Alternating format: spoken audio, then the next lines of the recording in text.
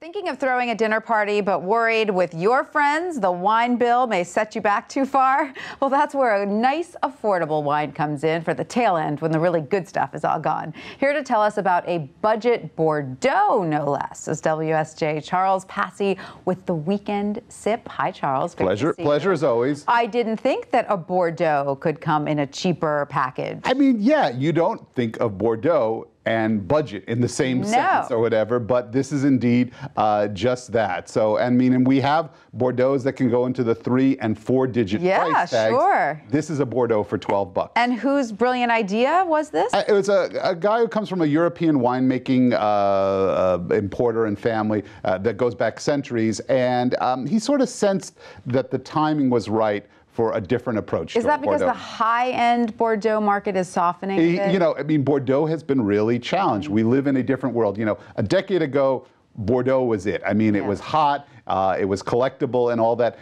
Now we're shifting our attention much more to New World wines. The Chinese, who were big buyers of Bordeaux, have had financial challenges. So the Bordeaux market has really softened. And he said, maybe it's time to approach Bordeaux in a very different way, a much more user-friendly way. Look at the name. It's not actually spelled Bordeaux. No, you're right. It's Bordeaux. And how much will these bottles set you back? You know, these are only $12 a piece or whatever.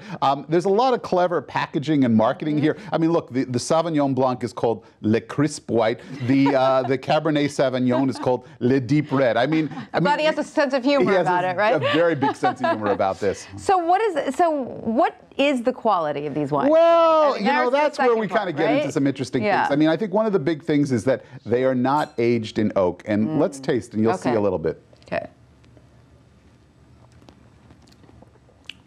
Okay, yeah. So this is for my guests who aren't leaving at 2 a.m. No, I mean look, it is what it is. It's not a wine with tremendous depth or character, but it's not pretending to be. It's it's a table-friendly wine.